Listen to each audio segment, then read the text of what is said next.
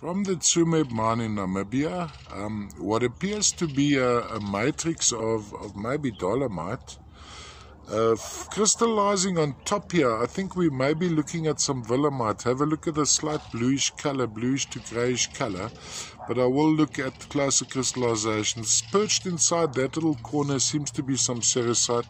This is a pretty accurate indication of the actual specimen.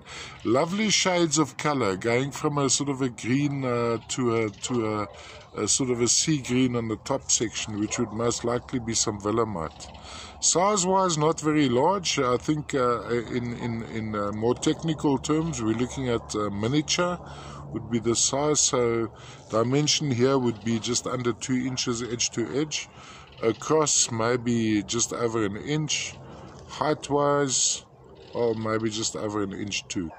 All the way from the Tsumeb mine, Namibia. Now what I'm going to do, I'm going to see if we can get a little bit closer into this section over here.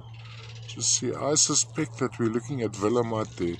And then this green crystallization could be the likes of duftite, motremite, maybe some conicalcite. I think in this case, most likely motremite.